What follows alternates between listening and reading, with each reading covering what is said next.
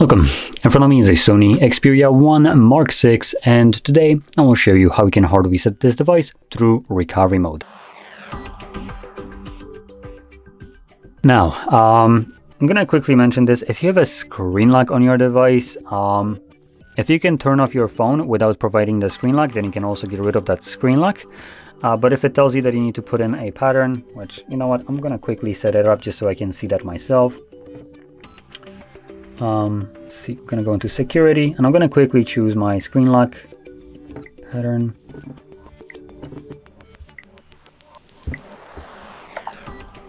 Okay, so let's start off from the beginning, mentioning typically you would be able to get rid of a screen lock. Let's see if we can do that right now. We're gonna hold power button, volume up, and then select power off, and we actually can turn off the device.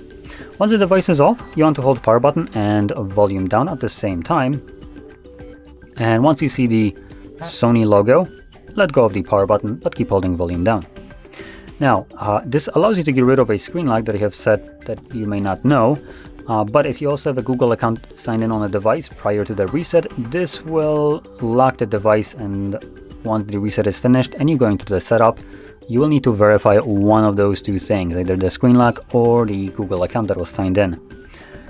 So just mentioning that because some people might think that it deletes both of them. There is additional security just so you don't borrow permanently a phone from someone and then decide to reset it to get rid of everything that was on it and basically have a nilly-willy free phone.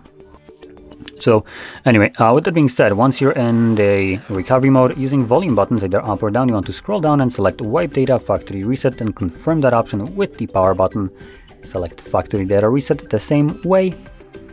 It will give you formatting data, then data wipe complete, and reboot system now will be selected by default. So we're going to press power button once again to initiate the reboot.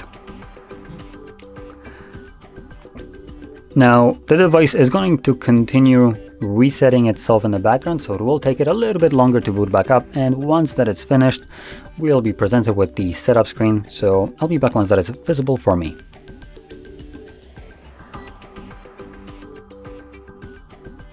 And as you can see, the process is now finished, and you can set up your device however you like. So if you found this very helpful, don't forget to hit like, subscribe, and thanks for watching.